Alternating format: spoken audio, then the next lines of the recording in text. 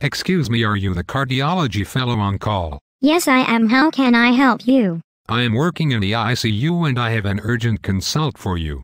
Great. I love urgent consults. What is the problem? My patient has a positive troponin. Tell me about the patient. His troponin is positive. Can you give me more information? His troponin is 0.3. He is having a heart attack. When can you take him to the cath lab? I need more clinical information on this patient. The patient is very high risk and has a high TIMI score. He is a 97-year-old male with septic shock, hemoglobin of 6, and pH of 6.8. He is very high risk and having a type 2 myocardial infarction. When can he go to the cath lab? I doubt he is having any type of myocardial infarction. His heart is the least of his problems.